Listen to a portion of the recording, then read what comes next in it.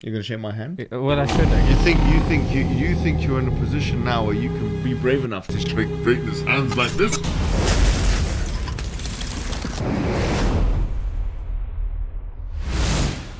Assalamu alaikum, guys, and welcome to another special, vibrant, energetic, beneficial episode. They probably clicked off the video button, I think. Hijab had cornrows.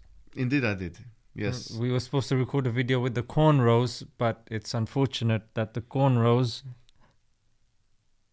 have been no, I've got eliminated. I sent you a video, isn't it? I was a nutter, original mad nutter, original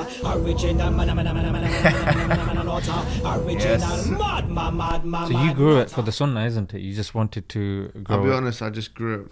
I didn't have any worship intentions. Okay, that's brilliant.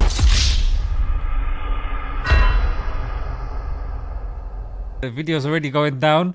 We're gonna try and bring it up, and let's start with a bit of trivia. If you were to pick from Optimus Prime or Megatron, who would you pick? I don't know who those two are. Did you forget who I am? Right, that's so we're gonna be reacting to a clip from Transformers. Yeah, these are in essence cars that turn into robots.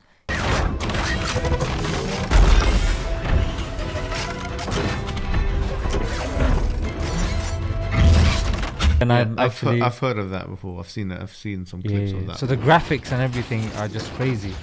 But there was a scene in there, and we're gonna react to this scene. Who sent you here? Where do you think you came from? You think you were born? No. You were built. And your creators want you back. We all work for someone. There are mysteries to the universe we were never meant to solve. But who we are and why we are here are not among them. Those answers we carry inside. That's pretty profound for a Hollywood movie, to be honest, whose job it is to, I mean, pass on all sorts of messages. I was a bit surprised to see something like this, and I thought, why not bring the big dog? Why not bring the heavyweight? Why not bring the main guy of Speaker's Corner? I'm here. It's one of the elementary discussions, isn't it? That we look at ourselves and we realize, you know what? There has to be a creator. We look at a car, we think there has to be a mechanic. We look at a painting, we think there has to be a painter. Well, Aristotle said something really interesting. He said, if the art of shipbuilding were in the wood, we would have ships by nature. Now, the point here is that, when we look at a ship, although it's made from planks of wood, no one's going to look at it and say, well, that's been contrived, if you like, from natural forces. Likewise, no one's going to look at a car and think, well, that's actually just, all these things, the metal and the plastic and all these silicone, all these materials, natural materials, have been made so just by a random event. No one thinks like that. Then what's the problem with people not doing the same when it comes to us? What do you think is the difference? Well, the new atheist argument is that the evolutionary mechanism makes any theistic explanation superfluous, right? So they say we don't need any theistic explanation. Well, that's not good. That's not a good argument, because really and truly, first and foremost, it doesn't answer anything about the cosmos. Well, Big Bang, surely. We got the Big Bang. How does it explain complexity and harmonious complexity? How does it explain the fact that things are moving in the system of complexity and harmonious complexity that it is moving? By chance, millions of years of trial and error, isn't it? So chance is a label we put on things we don't understand, because that's the reality of the situation. Randomness is something which itself needs an explanation. Because really, randomness is the god of the new atheists, or the god of people who don't believe in an intelligent force. Some people even use the word or terms Mother Nature.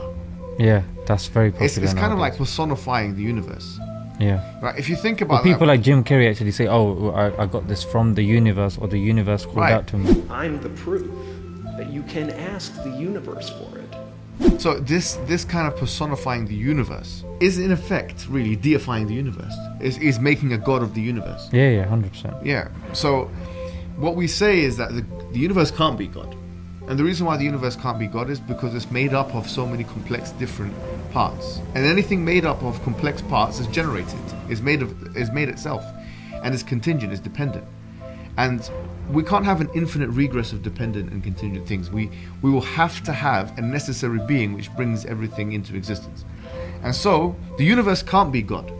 But when people use or speak of the universe in personified terms, they are speaking, to a kind of natural yearning, to find an explanation which makes sense of the variables that we have around us, which is our complex variables.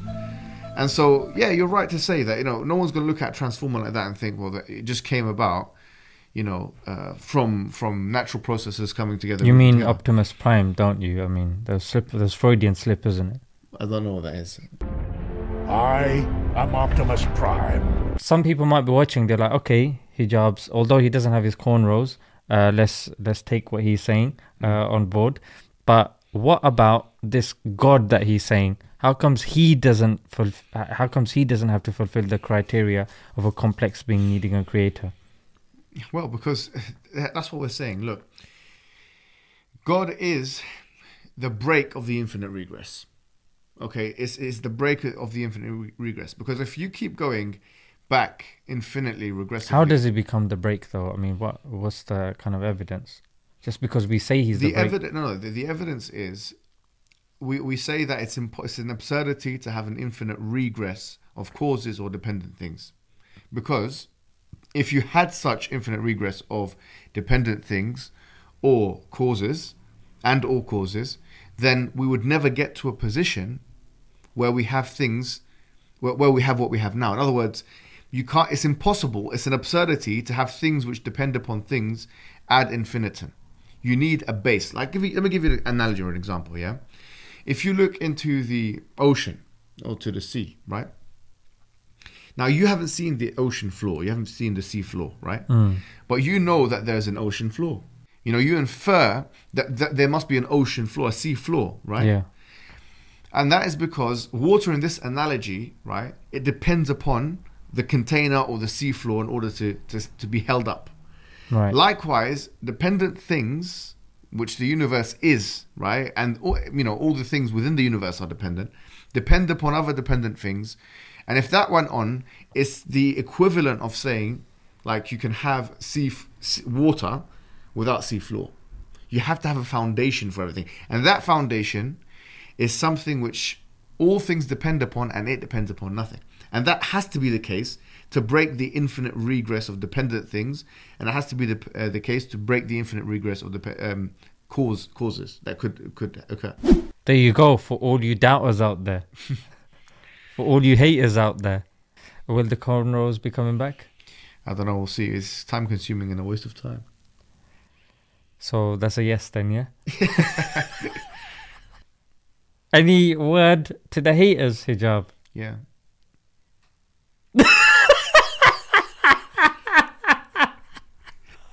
Alright guys, let's leave it there until next time. I was not original mad nutter. Assalamu alaikum.